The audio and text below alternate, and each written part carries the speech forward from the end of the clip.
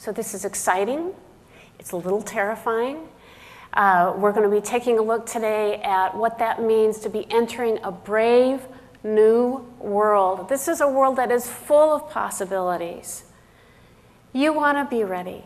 And I'm going to ask you, are you ready for the kinds of things that are coming into your future, like, are you ready to bake a cake for your kid's 100th birthday? Are you ready to consider where to go for spring vacation with your family and pore over brochures between Puerto Vallarta and perhaps Mars? Are you ready for a time in which all you have to do is lean back and control your vehicle, your home, your environment, just through thoughts alone? What you need to know is that the science that supports that picture is already here today. This is not fantasy. We actually have the capacities and capabilities to do that now.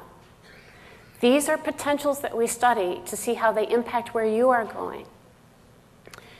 So I'm going to tell you a secret. I'm a futurist, and our very first secret is that we do not divine the future by looking through a crystal ball. What we do is we study current trends, current events, for clues about what's pushing the future in new directions.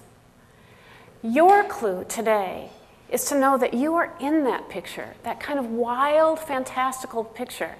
Holds a place for rural cooperatives, for nuclear and coal and even gas and oil in some ways, certainly hydrogen, biomass, and much more. What we'll do today is to take a look at some scenarios and some stories to help you create a path and make a map to a brave new world, your brave new world. What I want you to do is to start with the assumption, because this is the key to strategic thinking, is that anything is possible. We will look first at the forces that are pushing the future in new directions. These are key aspects that if we look at these themes, we'll be able to extrapolate and invent scenarios that will tell us a little bit what energy may look like. Certainly the environment, we know now through Pakistani earthquake, through Katrina, through Rita, through the tsunami, that any debate about whether there's global climate change can be put to rest. This is something that will have enormous impact, is already, and it is a reality that we are clearly not prepared for. We need to factor it in to how it will impact your community and your strategy. We'll take a look. The GRIN technologies. GRIN stands for genetics, robotics, information technology, and nanotechnology. Cumulatively and together, these technologies are reinventing the capacity for what it is to be human. They are redefining what life itself looks like. When we do that, everything else shifts. Society shifts, law shifts, our environment shifts, all kinds of things. We will take a look there as well. Global demographics. We are sitting at this time at an unprecedented teeter-totter, where in global demography, we have industrialized nations that are looking one way as they're getting older, the rest of the world getting younger, and that's where most of the population is.